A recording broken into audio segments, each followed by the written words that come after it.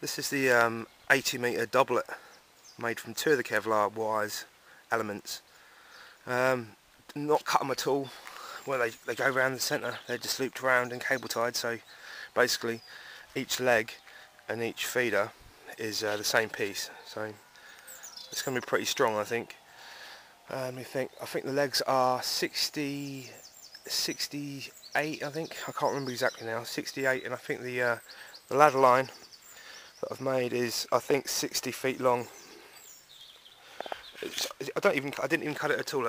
There's the original things from the Racal to plug onto the dipole centre. That original clip, original standard. This one's got it missing.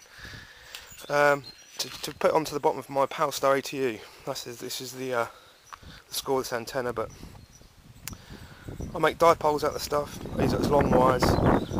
That's one of my favourite antenna wires.